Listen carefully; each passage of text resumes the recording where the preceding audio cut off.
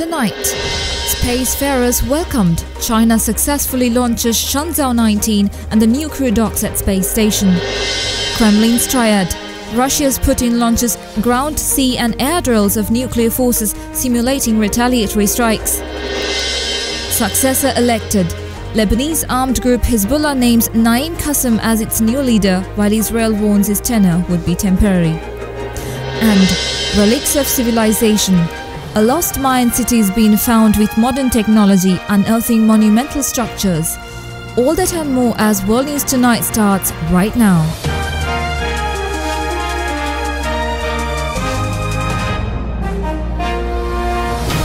This is Derana World News Tonight. A very good evening and thank you for joining us on World News Tonight. We are here to bring you the key stories across the globe, and we begin today's bulletin in China. Chinese spacecraft Shenzhou 19 with a 3-person crew, including the country's first female space engineer, has docked after a journey of more than 6 hours. Flames shot out of the rocket launcher as it took to the skies, lighting up the Gobi Desert with a deafening roar. Hundreds of people lined the streets waving and cheering names of the taikonauts, China's word for astronauts, as they were sent off. At Tiangong Space Station, the Shenzhou 19 crew met with 3 other astronauts who are meaning to Shenzhou 18 and will return to Earth on the 4th of November. The crew will use the homegrown space station as a base for 6 months to conduct experiments and carry out spacewalks as Beijing gathers experience and intelligence for its eventual mission to put someone on the moon by 2030. Beijing declared the launch of Shenzhou 19 a complete success. It is one of 100 launches China has planned in a record year of space exploration as it tries to outdo its rival, the United States. Just 2 years ago, President Xi Jinping declared that to explore the vast cosmos, develop the space industry and build China into a space power is their eternal dream. But Washington has a contradictory perspective, seeing the country's ambition and fast-paced progress as a real threat. Earlier this year, NASA Chief Bill Nelson said the United States and China were in effect in a race to return to the moon, where he fears Beijing wants to stake territorial claims. He told legislators that he believed their civilian space program was also a military program. However, in Dongfeng Space City, a town built to support the launch site, China's space program is celebrated. All three convey their deep sense of national pride, and state media has emphasized that this will be its youngest crew to date. The message is clear. This is a new generation of space travelers and an investment in the country's future. China has already selected its next group of astronauts, and they will train for potential lunar missions as well as to crew the space station. Anthony Albanese fronted the media after newspapers reported he had a direct line to former CEO Joyce, which he used to request flight upgrades through the Qantas Charman's launch program. When he was Transport Minister and later Opposition Leader, Anthony Albanese received flight upgrades for personal travel to Rome, LA and London. A book by a former Nine newspaper reporter says he liaised directly with CEO Alan Joyce about it. But when pressed, the Prime Minister could only recall discussions about other flights. And he went on many other tangents. He attacked the author of the book. He pointed to other MPs declaring flight upgrades. He compared his declarations to those of the opposition leader and compared their travel arrangements. Except last year he did accept a private helicopter flight from trucking magnate Lindsay Fox. For all the retorts, exactly how Anthony Albanese secured those upgrades still isn't entirely clear. And the opposition leader is questioning whether any of this influenced the government's decision last year to block Qatar from offering more international flights. A spokesperson for the Prime Minister calls that suggestion a pathetic attempt at creating a headline. Over in Japan, the ruling Liberal Democratic Party suffered its worst electoral defeat in over a decade, and the country now faces an uncertain political future. However, the Prime Minister Shigeru Ishiba has vowed to continue ruling the country despite the loss his party suffered at the general election. Now, to get a detailed report on the story, we have Derana World News special correspondent Rasita Chandradasa joining us from Tokyo, Japan. Rasita, tell us what the future holds for the Japanese with the current political turmoil that the country is in. As we continue the coverage of the post-election, things are getting a little by little clear now. As the Prime Minister Ishiba, like even today, he said he would not resign, and he would obviously going to stand for the Prime Minister election in the next Parliament session. And also the CDP, the main opposition leader, Noda-san, also is very clear in his aim to becoming the next Prime Minister. So what these people are discussing mostly in Japan now, it is the maths, obviously, the number game. So what is the number? The magic number is 233, of course. Out of the 465 seats, the majority, any party to win the parliament majority need to have 233. As it stands now, the LDP and the coalition would only have about 215, and the opposition have more votes, about 250. So people might wonder why the opposition is not pushing to gain power in Japan. Like, it's, even though we call it opposition, it constitutes of variety of political parties from extreme right to communist. So including everyone in a coalition is a pretty much impossible task for the main opposition CDP. And their discussions are mainly focused on two parties. One party, what they call in Japanese, is Kokomi Mishito. I think it's abbreviated as DPP in English. And they actually have around 27 to 28 seats in the next parliament. As well as there's one party mainly in the Kansai area, they're mainly strong in the Kansai area. They also have 30-odd seats. So the Noda-san's main target would be these two parties. Even though, for example, like this DPP party, it used to be part of the Democratic Party of Japan with the Noda-san, but they had a split, and they are in the different spectrum, the different political spectrum. So it won't be easy for the CDP into convincing them into a coalition. So let's look at the chances of Ishiba-san. Even though he has 215, people give him, the odds are actually with him. One factor works for him is the ex-LDP members who are part of the political fund scandal, the unreported funds.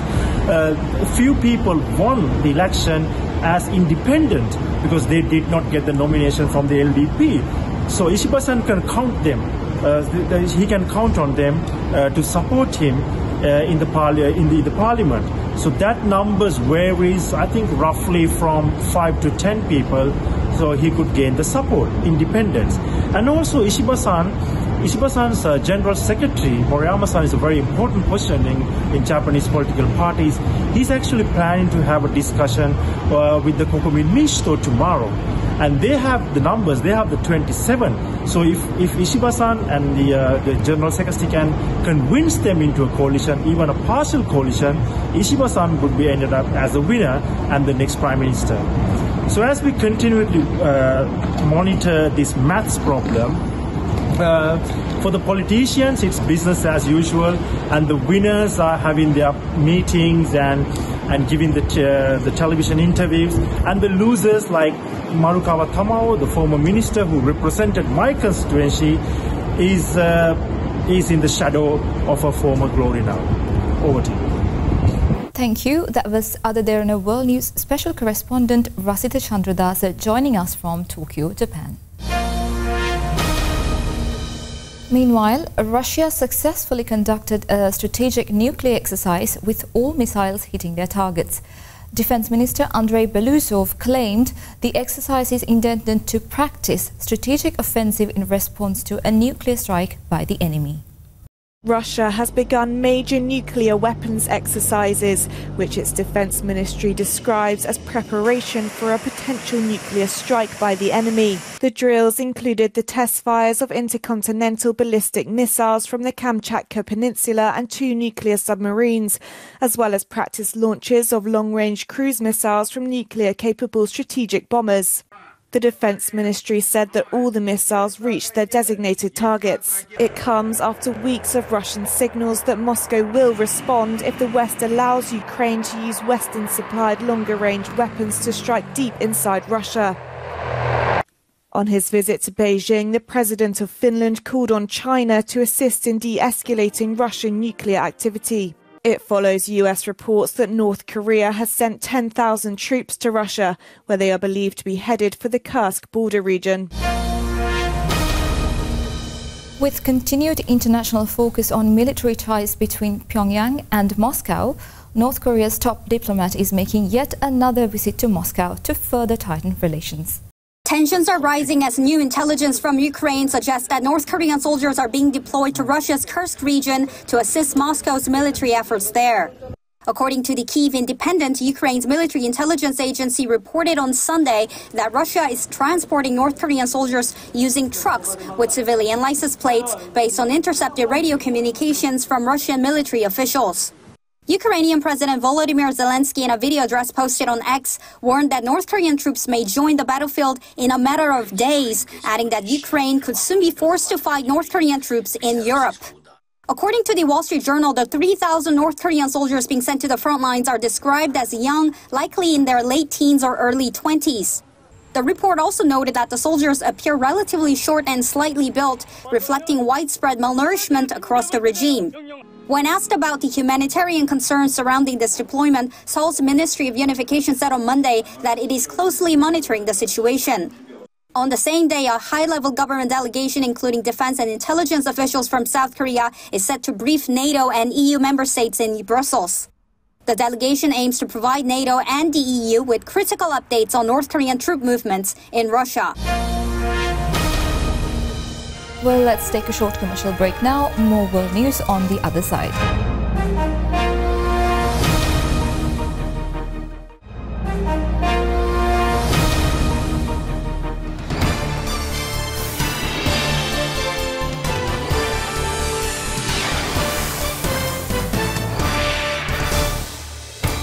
On the road to the White House now. With just 1 week remaining until the US election, Vice President Kamala Harris spoke to supporters from the Ellipse in Washington, D.C., the location where her opponent and former President Donald Trump addressed supporters before the attack on the Capitol on January 6, 2021. Meanwhile, Trump was in Allentown, Pennsylvania just 2 days after a comedian made racist remarks about Puerto Rico from the podium during his rally in New York, triggering a firestorm of criticism. All eyes are again locked on Pennsylvania this election cycle, with former President Trump and Vice President Kamala Harris making their final pitches to Keystone State voters ahead of Election Day. Amid their high-profile closing arguments for the election cycle, both candidates have continued their laser focus on Pennsylvania, which is viewed as the state that will likely determine the overall outcome of the election. Harris is expected to travel to Harrisburg, the state's capital, after visiting Philadelphia. Harris's rally is billed as a Get Out the Vote initiative in waning days of the election. The Daily Show host Jon Stewart hit back at critics of comedian Tony Hinchcliffe's performance at former President Donald Trump's Madison Square Garden rally. Stewart laughed as he made sarcastic remarks towards him in response of a montage of news anchors expressing indignation over Hinchcliffe's jokes. Hinchcliffe was widely criticized by media networks and politicians for his roast-style jokes, most notably when he called Puerto Rico a floating island of garbage in reference to the U.S. territory's overflowing landfills, as well as other digs at Hispanics and black people that critics labeled racism. The comments were later disavowed by the former president's campaign.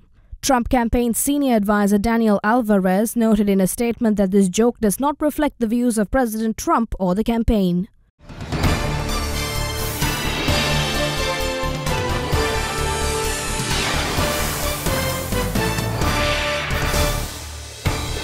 Disturbing scenes in Gaza make headlines again as Israeli airstrikes leveled a 5-story building in northern Gaza that resulted in at least 110 deaths. Among the dead and missing are at least 25 children, according to the Hamas-run Gaza Health Ministry.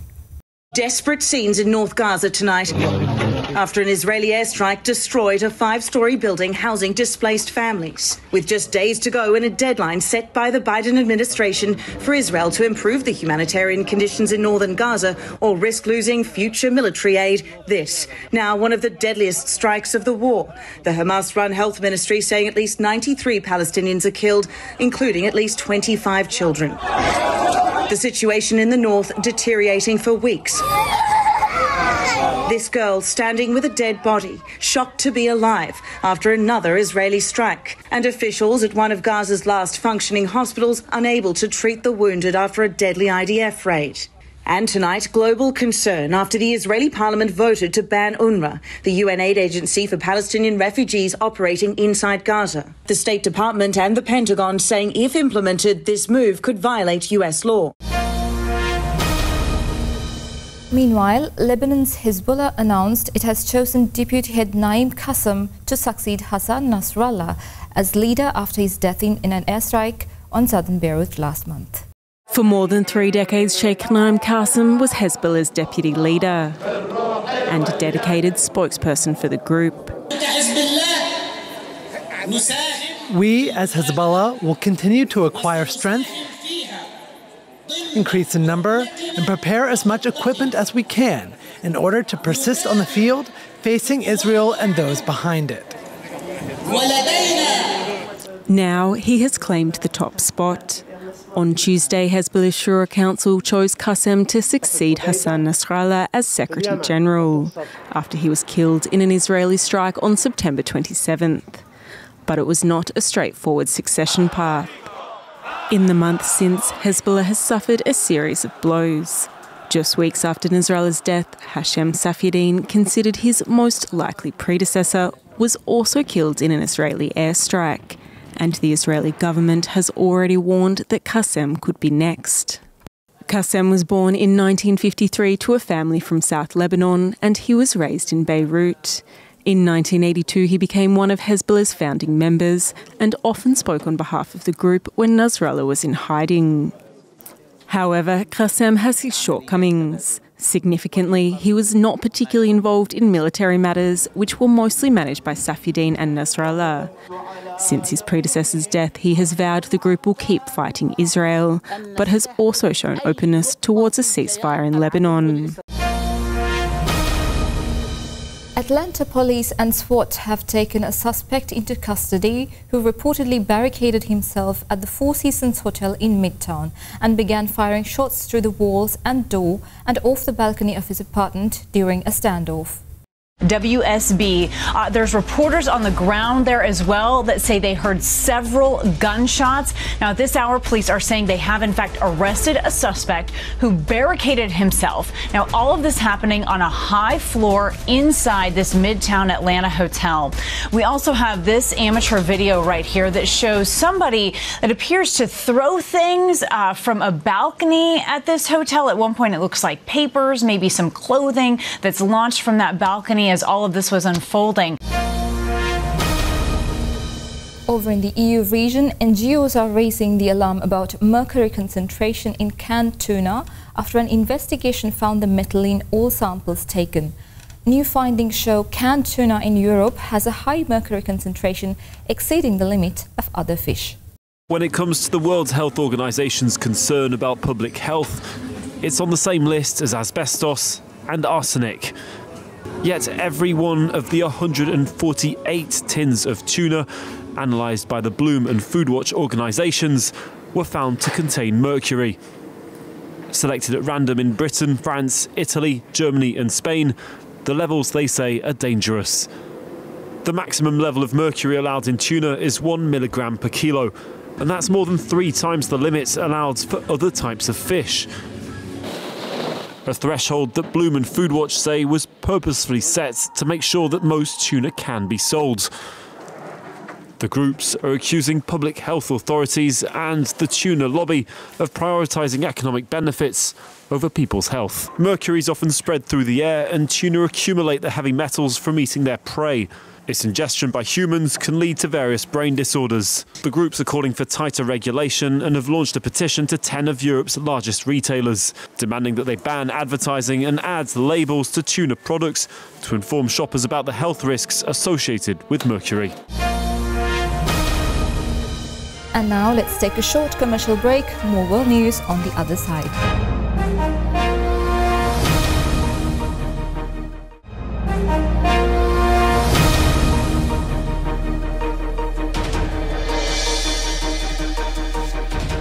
A huge Mayan city has been discovered centuries after it disappeared under a jungle canopy in Mexico.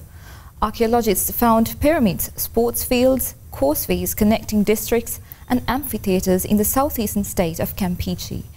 They're calling it Valeriana. Deep Deep in the jungle of Mexico, a lost Maya city now found thanks to new laser technology. PhD student Luke Thomas says he was looking through data on the internet and the numbers revealed a hidden gem. Across the sites the team mapped, more than 6,000 ancient buildings tied to the Mayas revealed their way of life, pyramids and plazas, even a court for ball games. The scientists named the city Valeriana after a nearby lagoon, and based on the architecture, they think it was founded before the year 150. The Maya had hundreds of cities across Central America in its heyday, around 250 to 900 CE. But then the civilization collapsed and cities turned to jungles. Today, tourists from around the world flock to the Yucatan Peninsula to see the remnants. Wonders like Chichen Itza, Tulum, Coba, and now LiDAR, the same remote sensing technique used in self-driving cars and other robotics, is helping to discover more hidden cities like Axiotal in Guatemala. And with that, we mark the end of today's bulletin. We will see you again tomorrow with the latest happenings across the globe. Stay tuned as Sanvi Mudannaika will join you next with the nightly business report. Thank you for watching and have a good night.